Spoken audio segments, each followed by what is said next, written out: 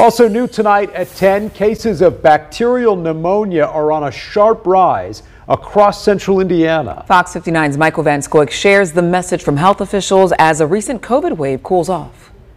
Many Indiana classrooms have been in full swing for close to 2 months now, and IU School of Public Health experts say we're coming off a COVID wave, which is fairly common towards the end of summer. A lot of times as people come together after being separated over the summer, we see that bump, and that's normal. We've seen that in many years for other diseases as well. While that wave has slowed back down, IU doctors say now they're noticing other respiratory trends. I actually got the opportunity to speak with one of our urgent care providers in Bloomington directly, who actually stated that roughly 2/3 of the visits that he had today were specifically around upper respiratory infections that were non-flu and non-COVID. Dr. Ethan Blocker-Smith with IU Health Fisher says that includes cases of bacterial pneumonia. Bacterial pneumonia is where we have an actual bacteria growing in the tissue within the lung territory. Dr. Blocker-Smith says people can catch bacterial pneumonia through droplets in the air or on surfaces.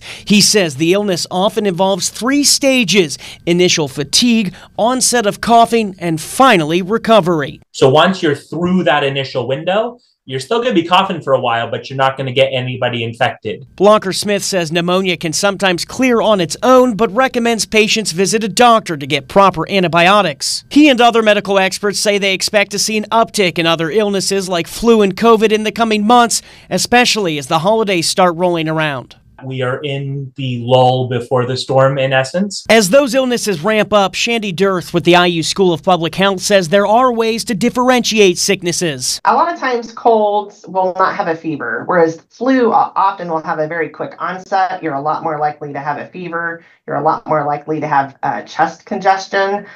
Same thing with COVID. Health experts recommend practicing good hygiene, like washing your hands. They also say it's important to test for any symptoms and stay home if feeling ill. Michael Van Scoik, Fox 59 News.